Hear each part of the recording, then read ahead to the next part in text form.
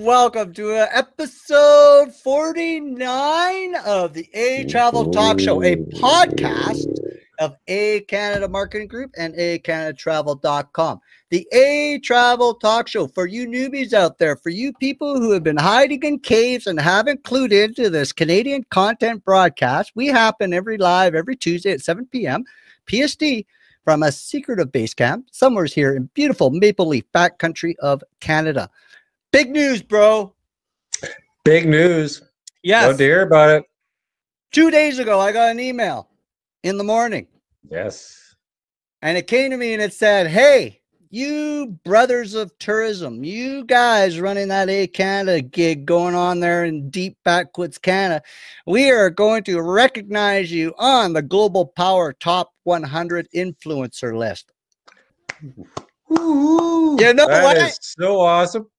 I think they got in our green room and had some screech. I do. Seriously. I mean, come on. I know we do have quality guests, and I think we do rock it out on a show, and we do have fun. And I'm a big believer. We could talk serious, but tourism's about having fun, and we can't lose sight of that. Well, life's about having fun. See, that's why I keep telling you, you're the smarter one.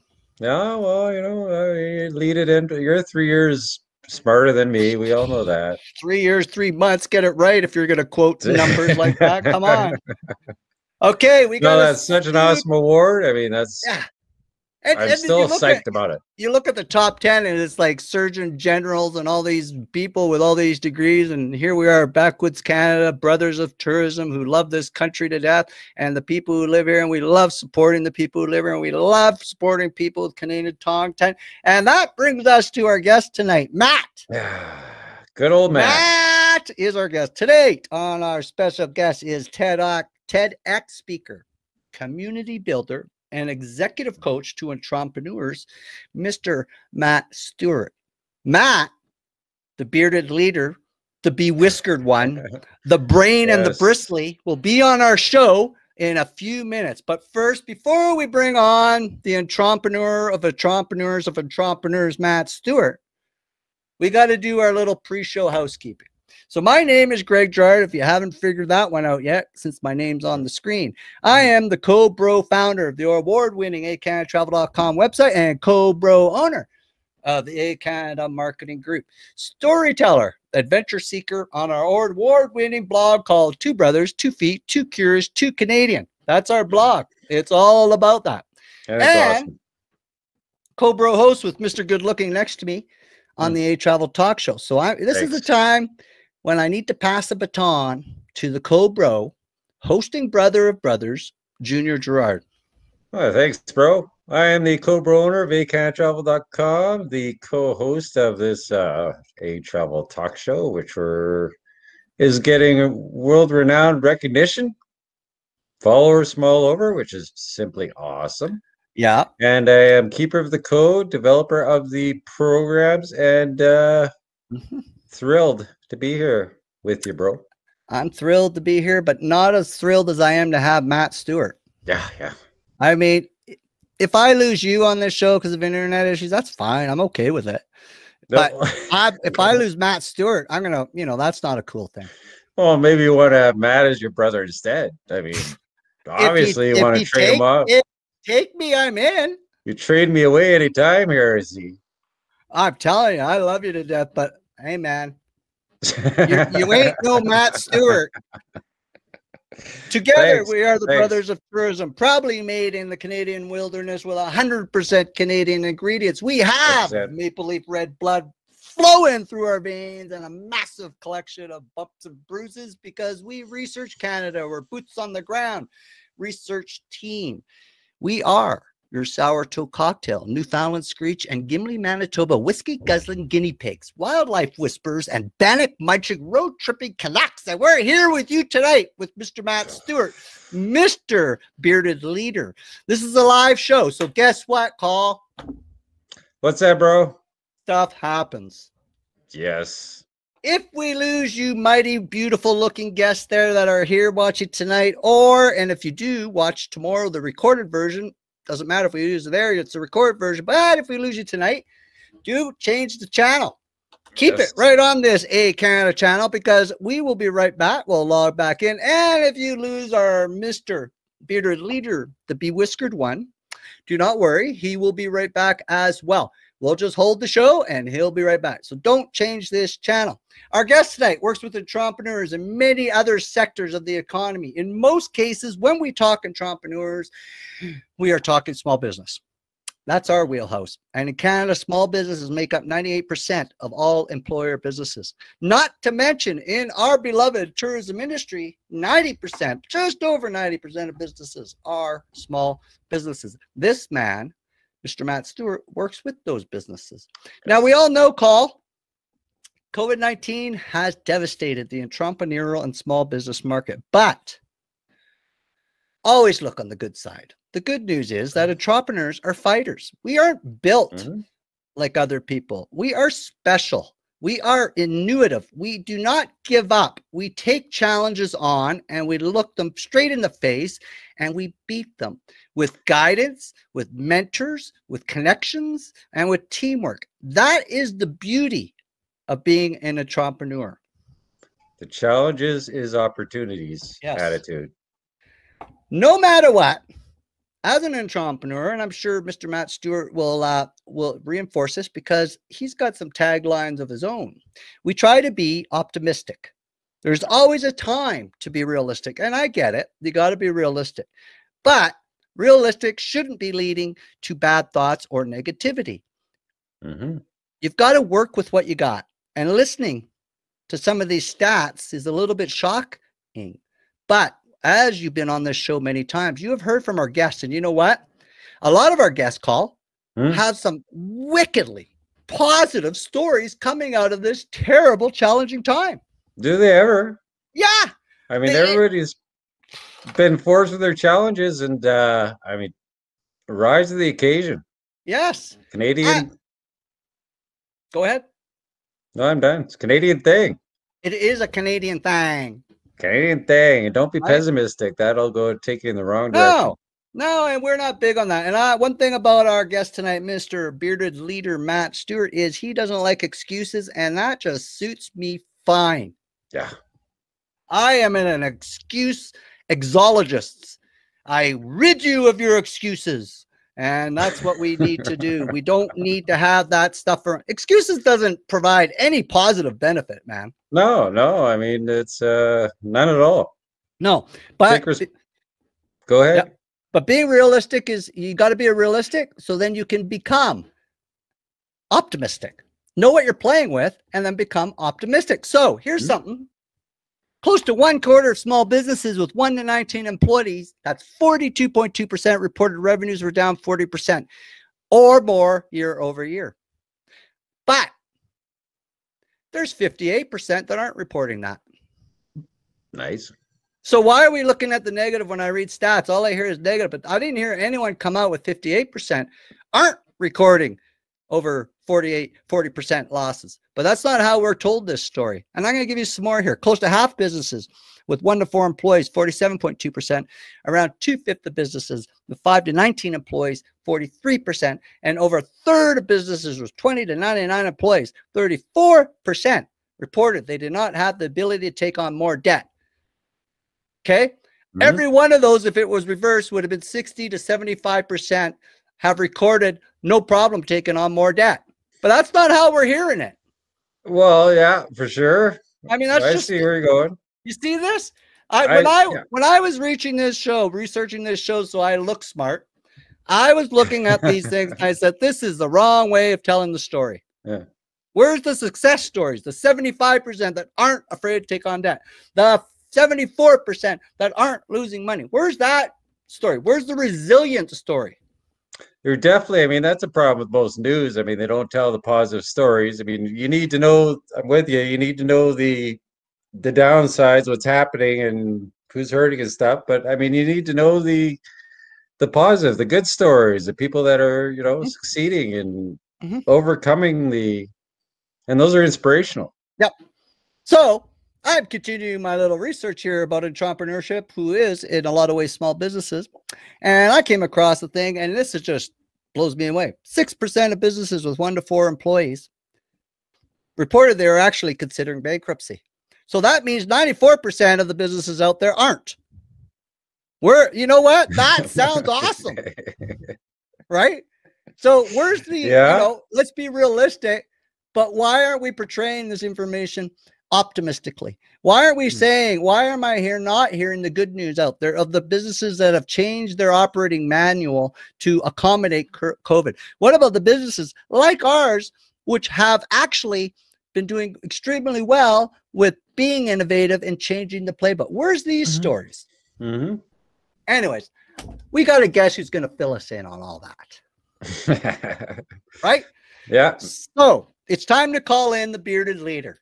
We need some answers. And we went out and we found this charismatic, phenomenal gentleman, fun to talk to. And we just met him and we're already saying, hey, man, let's hang out. So I got to tell you, this is pretty cool. His name is Matt Stewart. He likes to go by the bearded leader. As every show, we come up with our own little Canadianisms. So we want to keep our guests sharp. So we're going to call him the Bewhiskered one. So that's our little Canadian name. And Matt Stewart, to see what he has to say about the state of entrepreneurs, small business, and tourism industry is really going to be interesting. Yes, I can't wait to hear. So let me tell you a little bit about our guest tonight before we bring him on the show. Matt Stewart is a 3-time TEDx Talk speaker. He's a success coach, leadership facilitator, author, community builder, and TEDx speaker, as I mentioned earlier. He is also a community cultivator. He likes to call it a den mother, which I would like to hear a little bit more about that, and executive coach to entrepreneurs. Here's what you said in our little, when we were sitting around the campfire in the green room having some screech, we brought up the yes and of Matt Stewart. And he has a yes and approach, has been developed over the past 20 years of his experience while coaching, collaborating, and advising senior leaders across North America. And these senior leaders, this ain't no roadside French fry stand. These are big names here. This guy has been working the work, making the connections, and doing good for Canadians in a variety of industries, including healthcare, global finance, major international sporting events, including, and I know he's going to bring it up. Who wouldn't? The Olympics, Paralympics, Pan Am Games. And he does a little dabbles in some content creation, which I really like to hear more about that. Matt is an executive director of the not-for-profit Okanagan Society of Independent Filmmakers, OSIF, for you people who like to talk code. He is a winner of the top 40 of 40. He has spoken, and I'm going to say this over and over all night until you guys get it. This guy knows his stuff. He's been at 3 different TEDx talks. So what? Here's the deal.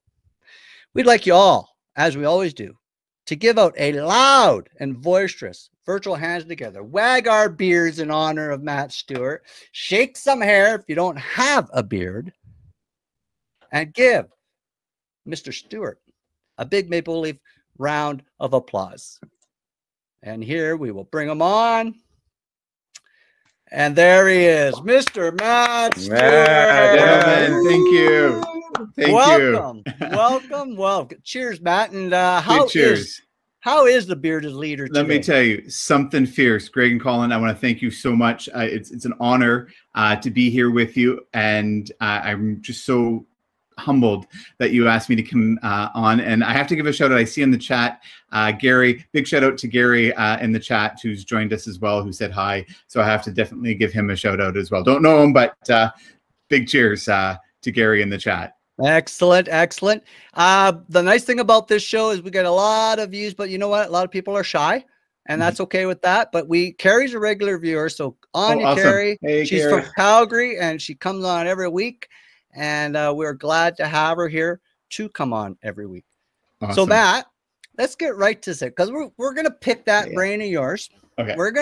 And you know what? We ask the tough questions here at the Canada Talk Show. Yes, we do. We're tough investigative reporting. So Matt, we learned that you originally came from Hamilton, Ontario, which is a story in itself. And now you're living in the beautiful Okanagan Valley, for, I'm guessing around, you're going on 5+ years, right? Yeah. Okay. Yeah. So could you share with our audience, maybe fill them in if they don't know the bearded leader, and tell us a little bit about who is Matt Stewart? Sure. Okay. So Matt, just simple guy with beard and tattoos, living the life out here in the Okanagan. Absolutely just blessed with the life I have. I've got an opportunity to do some pretty amazing things. When I look back over I don't want to give away my age, but giving, the back over how many years I've been around on this beautiful planet, spinning around the sun, I have an amazing opportunity to do some amazing things. Traveling across this country, just like you've done, has been probably the biggest highlight for me. As well, I had a great opportunity to live in New York City, lived in Tokyo for 2 years, lived in Australia. Wow. And what I love about that is now to be able to come home, I really appreciate the blessings that we have here in this country. So I am someone who's battling cancer. I have an incurable form of leukemia, which is part of my story of why I left living downtown Toronto, living in Ontario, and we wanted to come back to the mountains and just really live more of a simple life. But since then, of course, it hasn't been simple. So after I was diagnosed, one of the things I love sharing is, I went to that dark place. You were talking about no excuses and, yes, and because what do you do when someone tells you, what, you've got cancer, and what, by the way, sir, there's no cure for it. There's no curative therapies. What do you do, right? Yeah. I mean, I'll be honest, I went and, being a true Canuck, I went and grabbed, I walked out of the hospital at Princess Margaret, downtown Toronto, went into a back alley. I bought a large, not a small, but a large bag of ketchup flavored Doritos.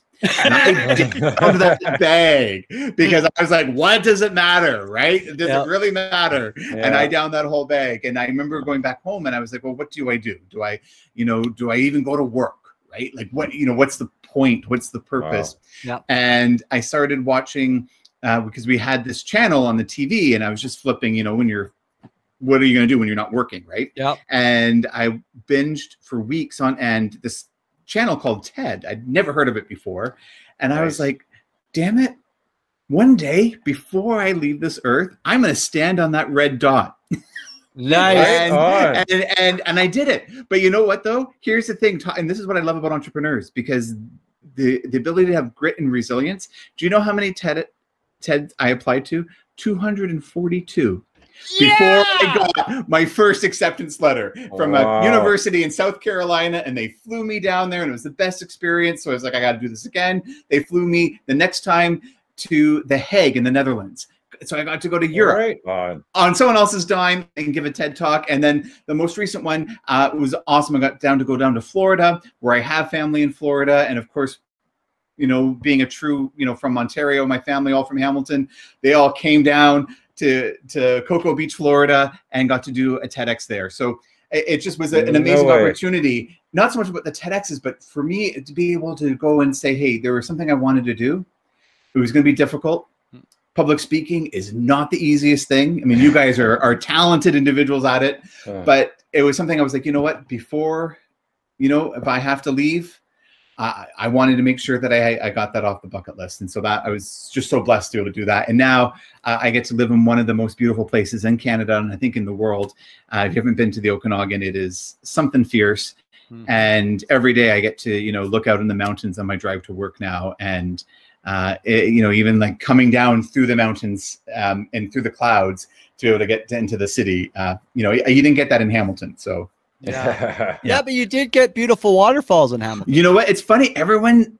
Most people say Hamilton is so dirty, and I'm like, yeah, but you don't understand. It has the most beautiful waterfalls. Yes, it does. In the world. And I lived, and it's funny, as a kid growing up, I never appreciated it until move away, and I'm like, great, this is actually beautiful here. When you go into, into Dundas, and you go into the valley in Dundas, and it's like, but it's the same thing, driving across Canada, where, of the moraine lakes and the Lake Louises of the world, but it's those little other smaller spots that maybe don't make it into, the Lonely Planet or some travel guide, but where they go, hey, there's some amazing little places that, if you weren't a local, you wouldn't know about. And growing up, I grew up in Ancaster, just outside of Hamilton, and there's the old mill, and just down past the old mill restaurant is this beautiful falls there, and nobody knows about it. Nobody goes there. Yeah. Right. Everyone goes to like Niagara Falls or to Webster's Falls and Dundas, but this falls just down the street, and people would drive by it all the time and never know it was there. No. And it was like the first place I ever got my very first kiss was there at those waterfalls. And for me, it's just, Yeah. And so, yeah. One of the nice things about that whole area is, one is you got the Niagara Escarpment, and there's waterfalls like almost every 100 foot along that puppy, and that thing's huge. That goes all the way down to Niagara from Bruce Trail, and then just up the street you've got that Bruce Peninsula National Park, I think. Yeah, Bruce Peninsula, Bruce Trail. That thing is miraculously gorgeous. Yeah. Right. So yeah, we're very fortunate in this country where we have, and I think you hit it on the nose, is that if we just take the blinders off, all of us live in a beautiful area, and put a 200-kilometer circle around where you live and explore it, and you'd be amazed what you're finding. Yeah. Right. Yeah. We've always promoted get off the beaten path and take the road less traveled. I mean, and experiment and adventure. And that's one of the things where, all of these high-end travel magazines, they're pointing everyone to the same spot, and that's why we have over tourism. That's why we're funneling them into one location, and that's why we deal with over tourism. Yeah. Right. So, anyways, you describe yourself as a community cultivator and a den mother, and I had to ask that. An executive coach to entrepreneurs. Our question is this: as an executive coach to entrepreneurs, what do you hope? If you were to narrow it down, Matt, what would you hope entrepreneurs, what's the big takeaway when they're working with you? The biggest one, and this, it's not just for like entrepreneurs, but I think I've worked a lot with tech entrepreneurs, and they have a bit of a reputation that sometimes gets well earned.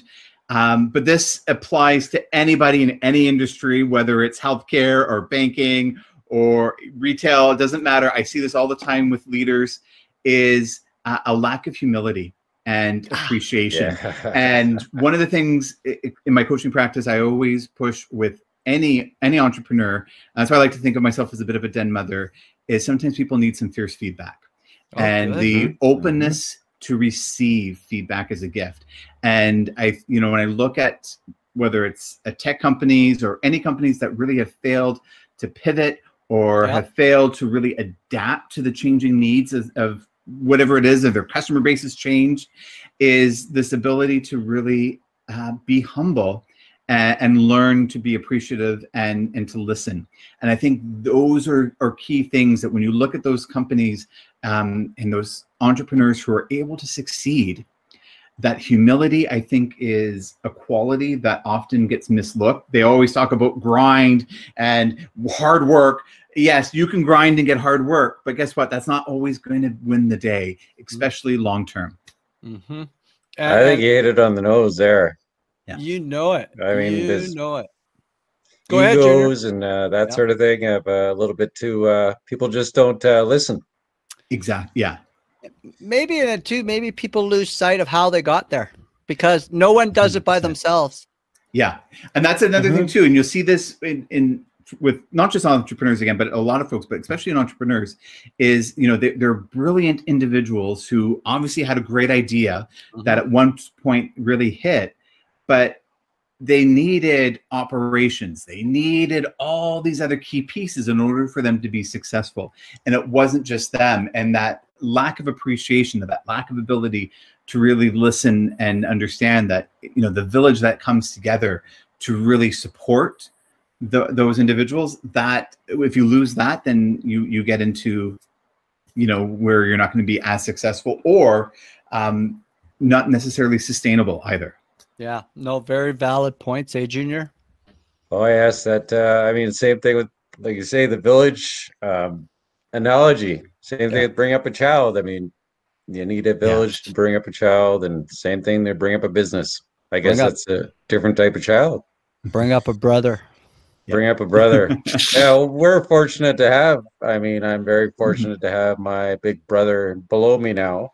Yeah. To keep each other straight. I mean, being brothers, we have no problem with attacking each other's you know, when they do something wrong, and we try not to let the egos and the We're also each other's biggest fan too. Okay. yes, That's yes, for awesome. sure. That's important. Right. I mean, Right. it's huge. And Yeah. I couldn't So do it without him, and he couldn't do it without me, or maybe he could. no, I wouldn't have a chance, man.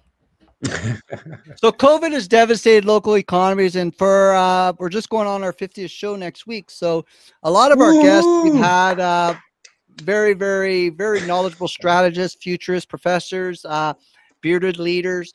They're all bringing a ton of insight to the program. We get a lot of positive feedback from the people who view it, tomorrow when it goes on throughout all our social media, or tonight. One of the things, though, even though COVID has pretty much devastated many small communities, and we really noticed this on our road trip to the Yukon, how can your services, Matt, bearded wise one, how can your services and skill sets assist an industry like tourism? Oh, that's a great question. If I can just share the quickest stories. Yes, please. Is the ability to understand and to pivot, right?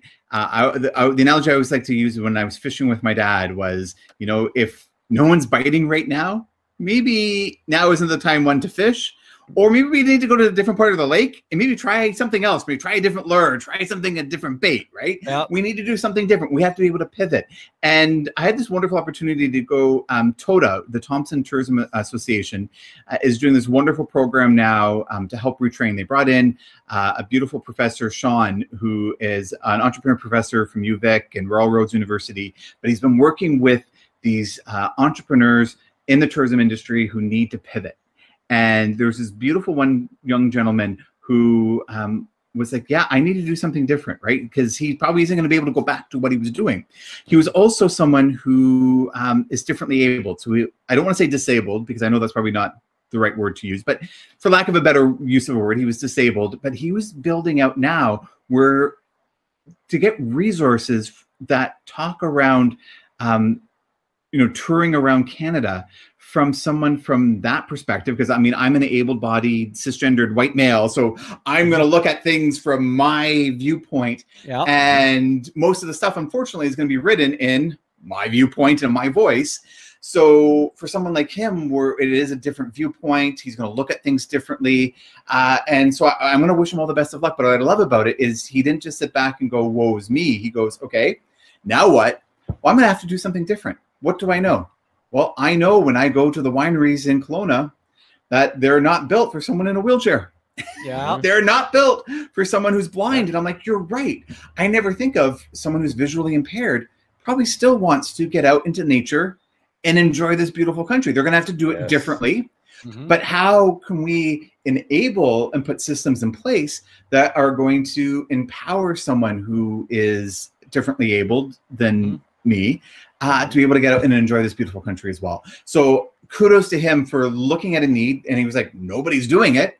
Nope. And he's stepping up to the plate, and I'm going to wish him the best of luck, because that to me is the right mindset to be successful in this ever-changing world where every morning I'm like, okay, so now what? What are we going to do? Well, we can make excuses and we can complain about it, or we can take that mindset and go, yes, that's happened, but here's what we're going to do.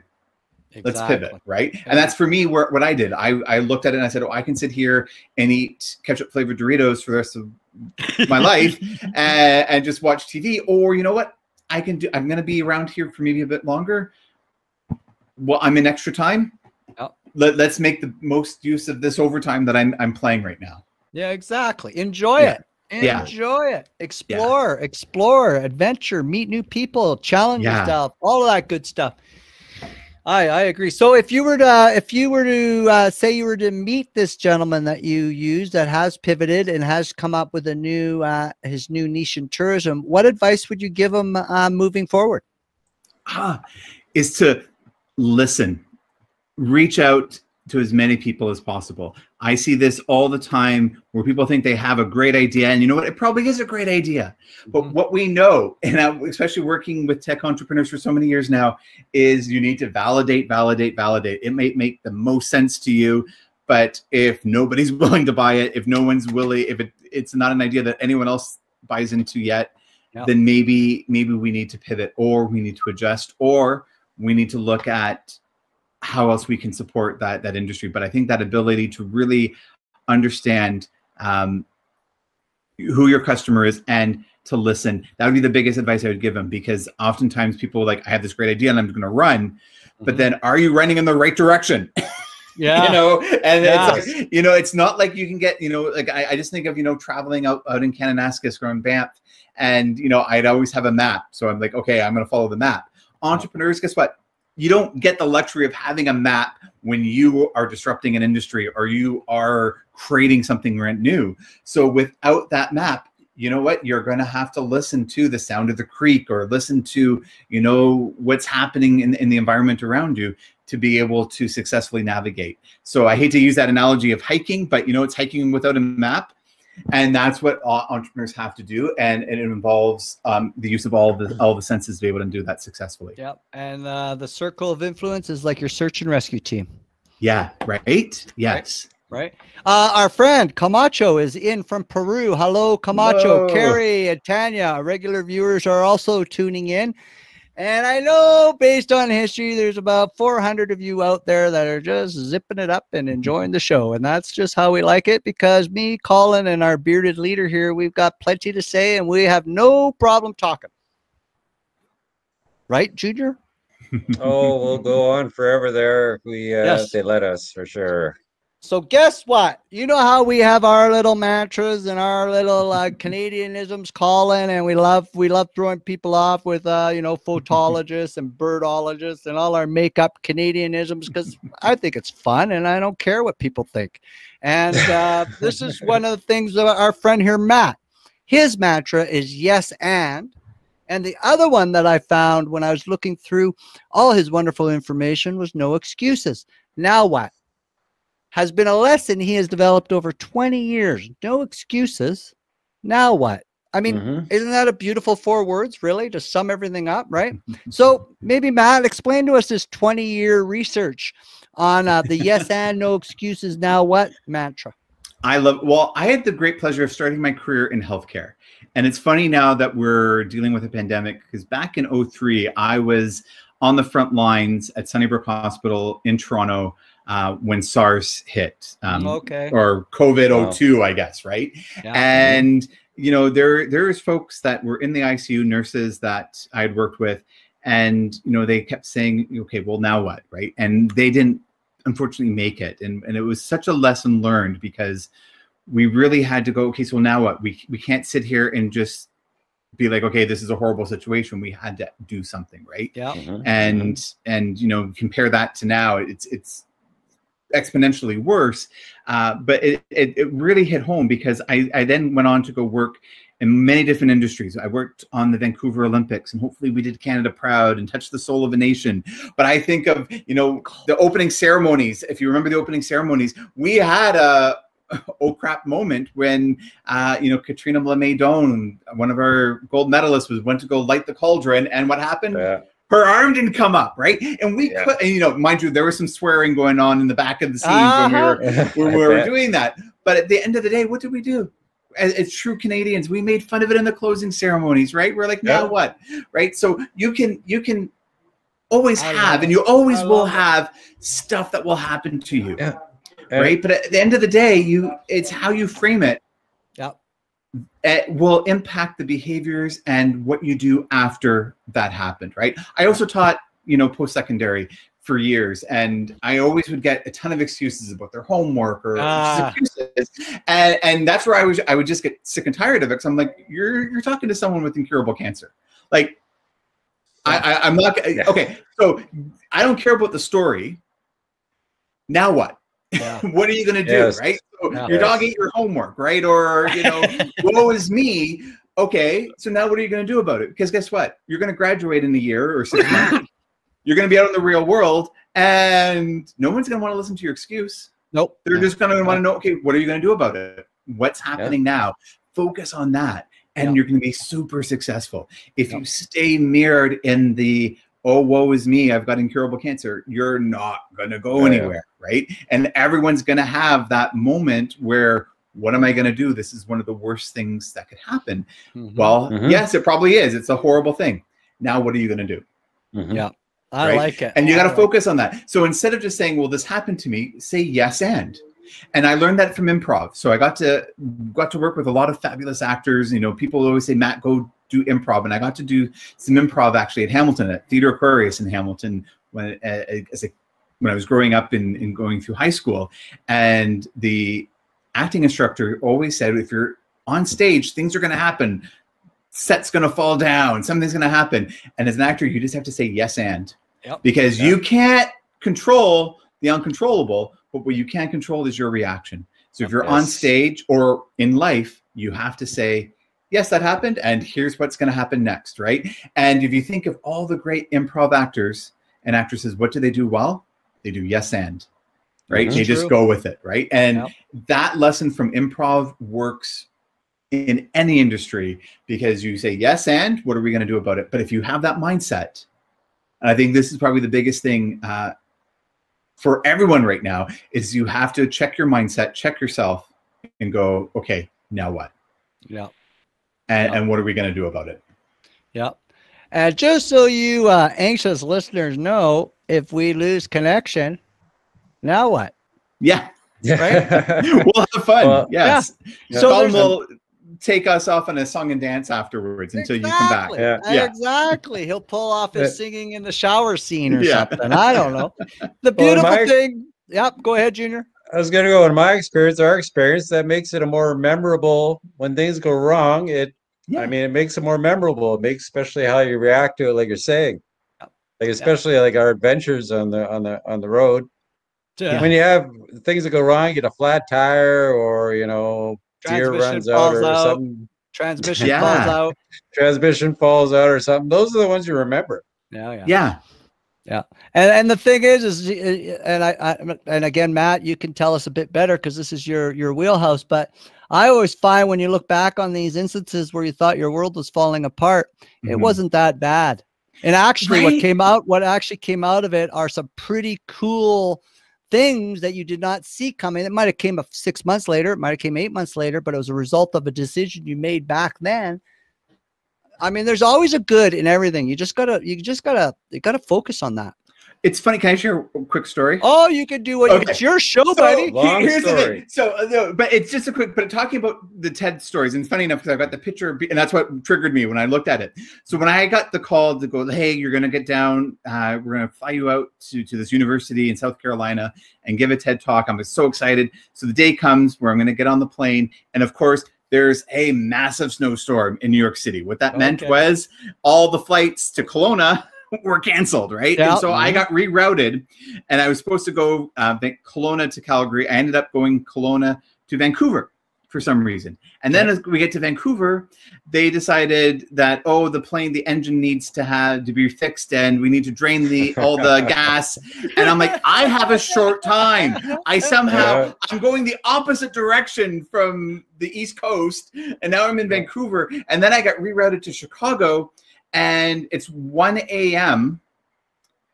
the night before. And I'm like, am I going to make it down to South Carolina? Because trying to find flights and everything. But you know what happened? When sitting in the airport in Vancouver, I'm like, well, there's nothing I can do about this.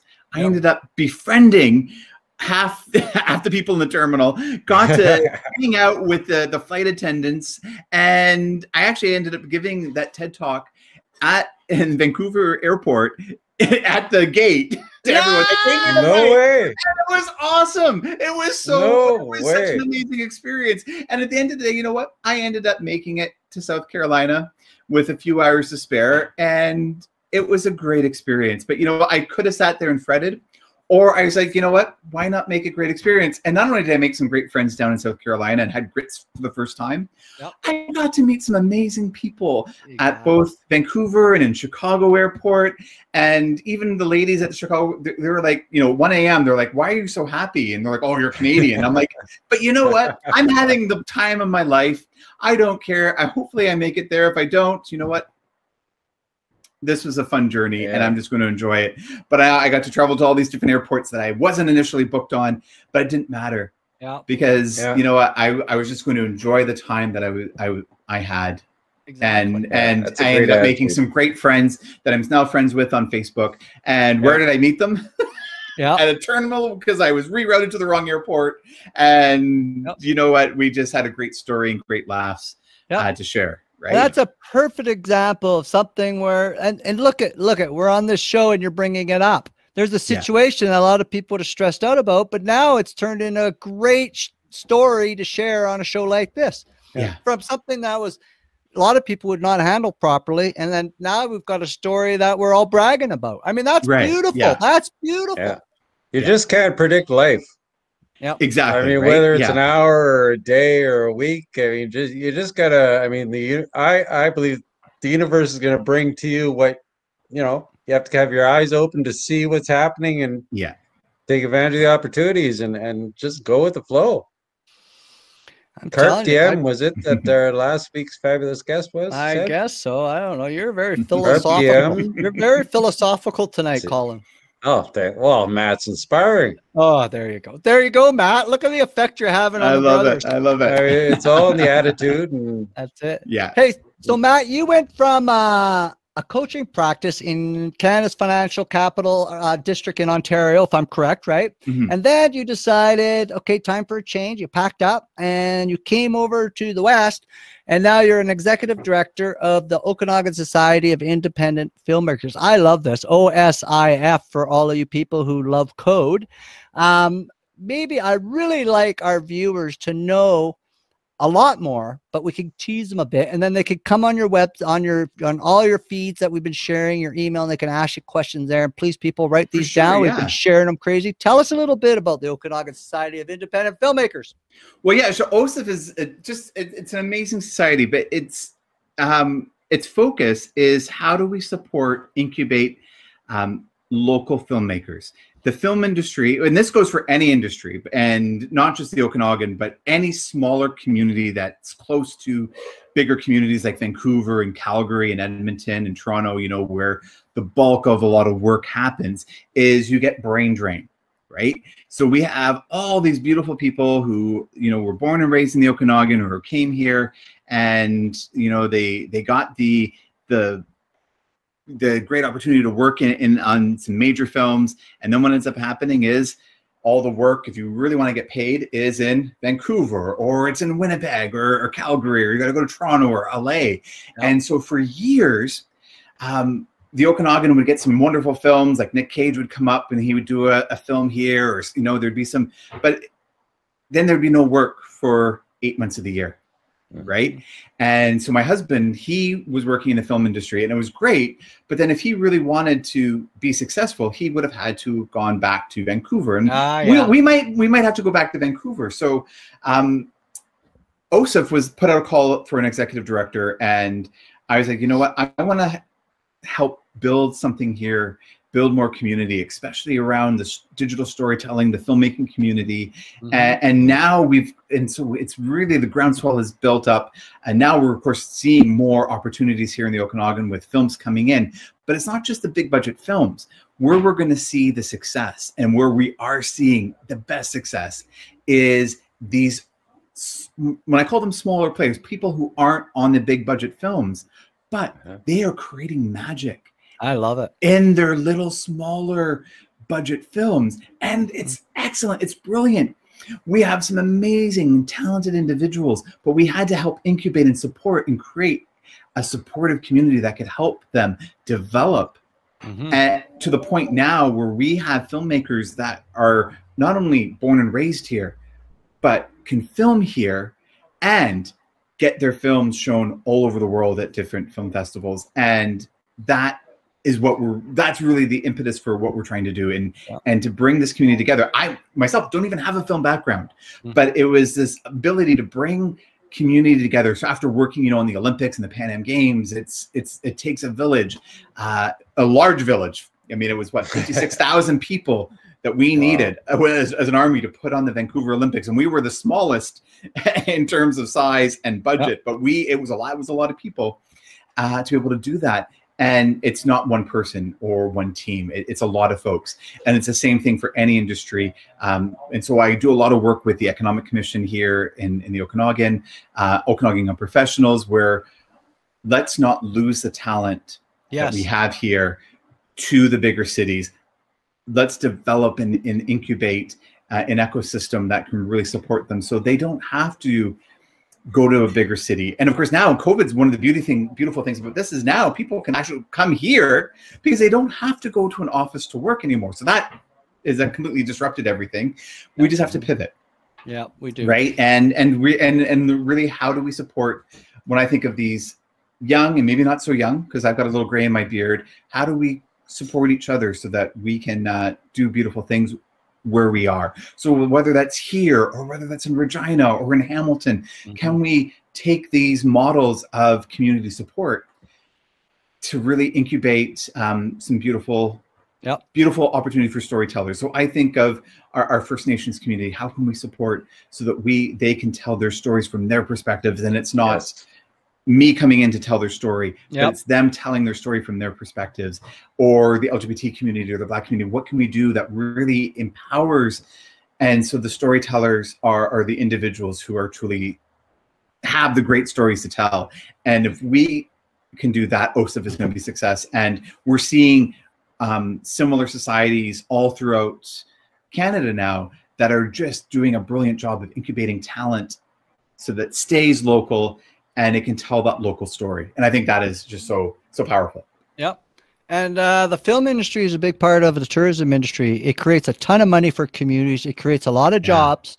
And I don't think people fully understand how much importance it is to make Canadian product, film Canadian product, and have Canadian people make that Canadian product.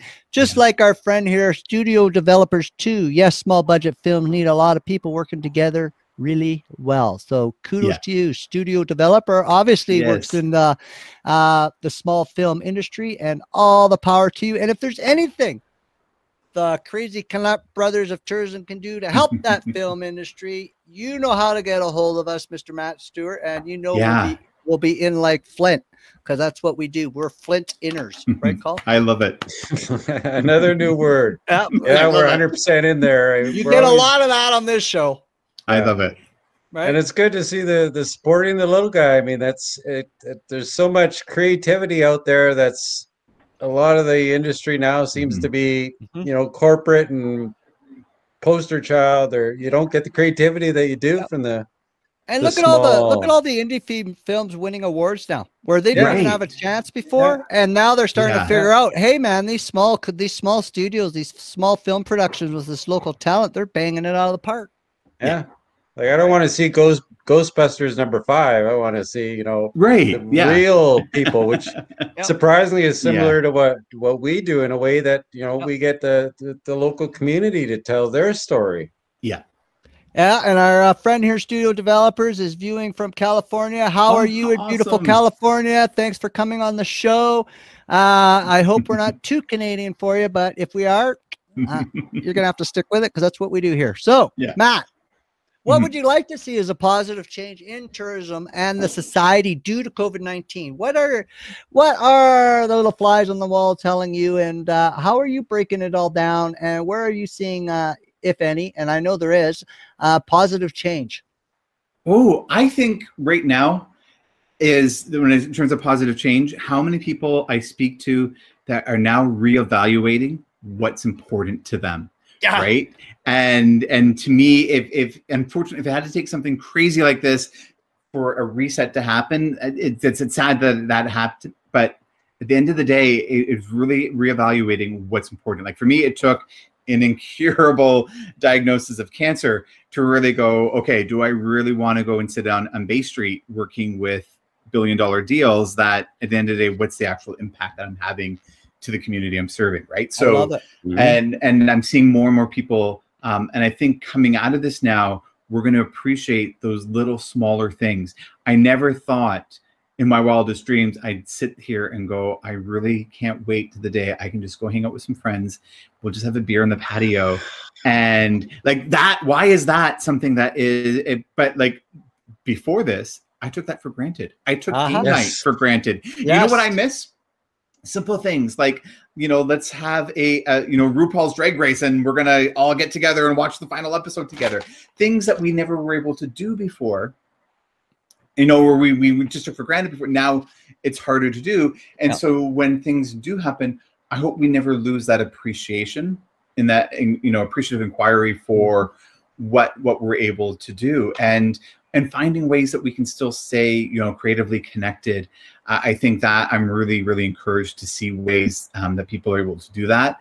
So again, one of the beautiful things that OSIF did is really help support the local hospices and be able to connect via video for those people who needed to say their final goodbyes, but couldn't get people to come in because of COVID, right? So there's ways that we could make an impact on people's lives that we never would have connected that this was a need, right? And I think that this is now, I think, really forced so many people not only to be more appreciative, but also to go, okay, there's different needs now that we can solve for. And I think people are going to be far more open to, okay, let's just go and solve these needs quicker, faster, and we're going to have to adapt, right? So, one of the guests, Colin, I don't know if it was Jed at Low Season in the UK. He was saying one of the things that he's really impressed about, and I think Matt, you're touched on this as well, is that the entrepreneurial mindset is really coming to the forefront right now, opposed to the corporate mindset, which has sort of gone into a shell, like ghost. They've gone ghost, and now you're seeing all these entrepreneurs come out with all of these big risks and big ideas and big things and big concepts, and it's beautiful. It's beautiful to watch this innovation and the initiatives that's happening right now. And the change that takes place in the actual entrepreneur too, to see them change their lives and towards a direction where their passion brings them, as opposed to the direction that the paycheck brought them earlier. Right. Well, perfect example. So here in West Kelowna, there's this beautiful little pizza place that, they wouldn't have any income coming in. You know what they did?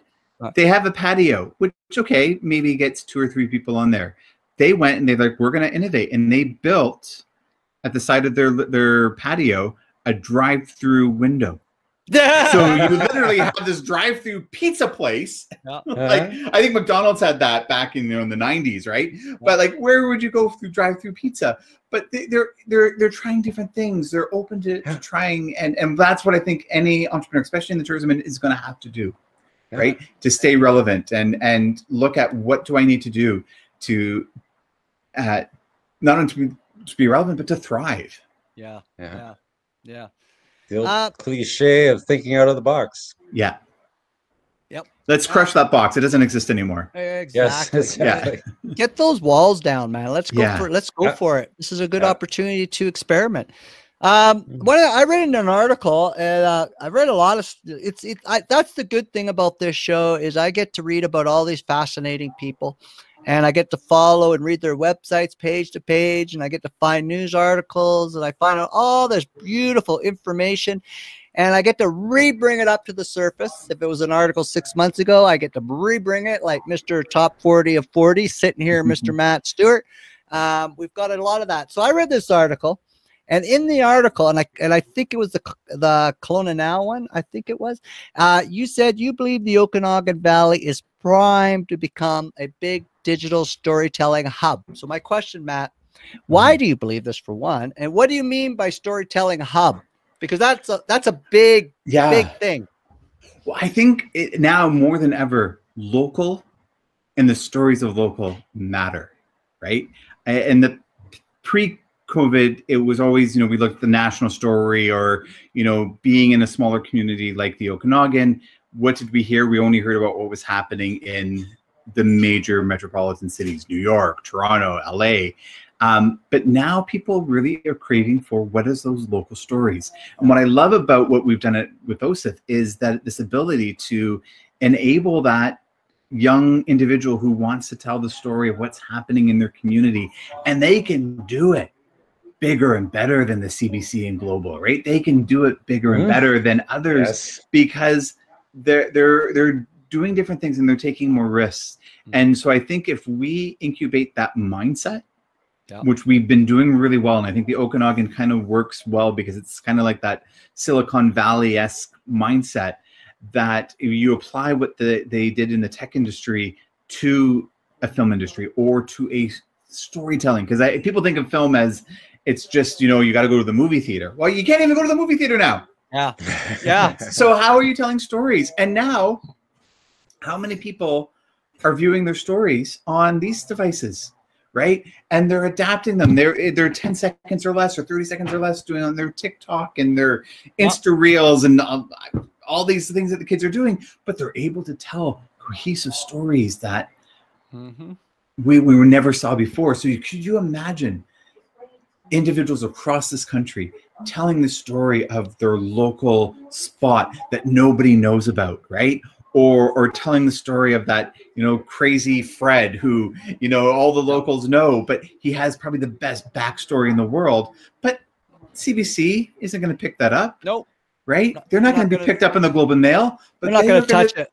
But these individuals who've got the ability to edit and create something beautiful in the palm of their hand, completely democratized the whole ability to be able to tell a story.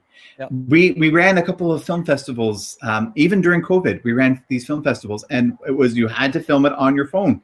And it'd be filmed and edited on your phone. And they were short, under 5 minutes, but they were nice. They were fun. Some were cheesy, some were but the gist was they were just, I can't say kids, they were under 40 and using what was in their hands, devices. And we gave them 48 hours and they were able to produce some of the best content I thought I've ever seen, right? And so that's when I say, Storytelling Hub is, it doesn't have to be a big budget film anymore. Yeah. You can do some amazing storytelling with just what's any kid is going to have. Yep. And I think the real beautiful thing, and I know from our industry, tourism has taken a big a mindset or a mind shift, and they've gone from what used to be very factual. It's this trail's 3 kilometers long. It has a washroom at the parking lot. You can park 20. There's a northeast trailhead, southeast. Now what's happening is statistics and white papers and our circle of influence of people are basically saying right now the only thing that people care about are stories and experiences, and they don't want to hear the facts and figures, the dry version. They want to hear about you stubbing your toe, and they want to hear how you sat on the bench on the peak and took some beautiful pictures, and you had your Gatorade, and you took out your Subway sandwich, and you enjoyed a breakfast with your lunch with your. That's what they want to hear, and I agree with you. I think storytelling. And it sounds like, and from what I've seen, there's a whack of talent for you to work with. We just got to try and tap into it and find it. Exactly. Right. And make people know that it's possible. I think that's a big part of what folks in my generation need to do is really say there's so much that, we don't have to do this 9-to-5 gig thing anymore where we go and work there for 40 years and then retire, where you can create and craft your own future, right? And if we can empower them to think like that, and then they're going to do it, like to me, that we've completely changed a whole segment in how people are going to grow up and make an impact in the world. Exactly. So Matt, before we let you go, is there anything else you would like to bring up? And I have a pretty good idea what it is, and I can't wait to hear it. But if there's something you want to share with our audience, for sure, one of the things we're doing right now, as I've also all the different things I'm doing, is I've joined Vancouver 2030. So if you go to Vancouver2030.org, you can sort of get a sense. We want to bring the Olympics back to Canada. I was a big part in 2010. And to me, it was just beautiful to see when the country came together. We touched the soul of a nation, and it was, it was like 4 years of hard work for me, but to accumulate in 2 weeks of, this beautiful opportunity, being down. Anyone who saw the images of downtown Vancouver, especially when Sydney got that goal, and like to be there. I've never been hugged by so many straight men in my life. It was so awesome. Like just everyone go crazy. But like, it was just, I was going to say, so we want to be able to tap into that again. We think there's, a lot of great cities out there that can host an Olympics, but guess what? In Canada, we did some pretty awesome things. When you think of like what we did in Montreal, which, yes, we had overruns, but that was right after the Munich Olympics. And that was so crazy for those people who forget about that. In Calgary, I'll never forget Calgary. I was just a kid back then. And in Vancouver, we were able to do something special that brought people together. And 20 years later, we'd love to be able to do that again. And I think it would be, we've got the venues, we've got the people. Now it's just a matter of rinse and repeat. And so I'm working on the bid committee. So if anyone is interested, go to Vancouver2030.org, and you'll probably get an interview with me, because we're trying to build out a team now to put together a bid. We're up against Salt Lake City, Sapporo, and Barcelona. But I have a feeling Vancouver, we can do it. We can bring it back, and it'd be just so awesome. Anyway, that's what I'm working on now, and I can't wait to unleash the hounds, and let's get going on this. And if there's we got that address to show there, bro? Yeah, it's on here. Studio developer put it up for us, Vancouver2030.org. Awesome. Thank you. If anyone needs it, it's in the chat there, and we'll make sure we slap it up there on the versions that we put out tomorrow. So I got to tell you, Matt, it's been very enjoyable. So awesome. I had a really good time. It's over already. I know. I was like, was this a 10-minute show? Yeah. Oh, wow. Well, that's the beauty about having this show, is it's a great hour of conversation that feels like 10 minutes. Yeah, and Matt's been an awesome guest. I mean, it's an honor to have you here, Matt. Oh, it was an honor to be on the show. I really just so honored that you had me here. Thank you for everyone who's listening, and I hope we continue this conversation, and I'm looking forward to watching your shows in the future too. Excellent. And awesome. Drop us a line there, buddy, if you see any opportunity for us to sneak in and help you out. Yes, most definitely. Okay. Awesome. All right. Thank you, Matt. Take care. Big cheers. Bye, everyone. Bye. So that was Mr. Matt Stewart, the bearded one, the unbewhiskered leader of entrepreneurship, and also part of the Vancouver2030.org bid. And we want to make sure we get up that there, because that is close to Matt Stewart's heart, that little project call. I gotta say, Matt is all around good people there. I like the dude. You know, I might even grow a beard. Oh, really? It was awesome to have him on the show. And this Vancouver Olympic stuff seems I know, and I'm bringing him back up. Yeah, encore performance. Oh, I love it. What did you have to say, Matt? You got to go, right, buddy? I got to run. Guess where I'm going to run? We got a meeting with the Vancouver 2030 team. So I just wanted to again say thank you so much. It was a blessing to be on your show, and definitely we'll connect again. Awesome, buddy. Good luck at your meeting. Big cheers. Have fun. You are, my friend. Okay. All right. Bye-bye.